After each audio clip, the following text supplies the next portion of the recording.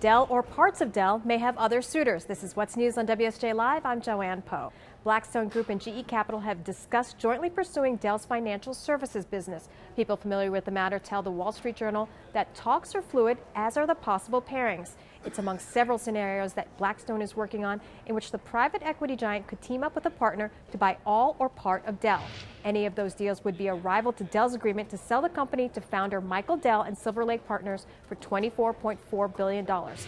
And the clock is ticking for another Rajaratnam probe. Federal authorities are weighing insider trading charges against a younger brother of convicted former hedge fund titan Raj Rajaratnam. According to people familiar with the probe, the Manhattan U.S. Attorney's Office has been preparing a sealed indictment against Rangan Rajaratnam before a statute of limitations on filing securities fraud charges related to certain trades expires next week.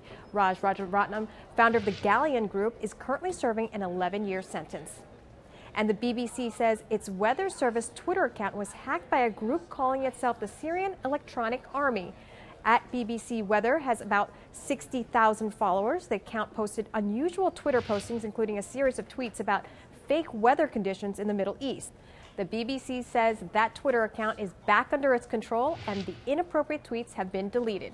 Twitter, by the way, is celebrating the company's 7th birthday today. We'll keep you posted on all the latest news developments throughout the day on What's News on WSJ Live.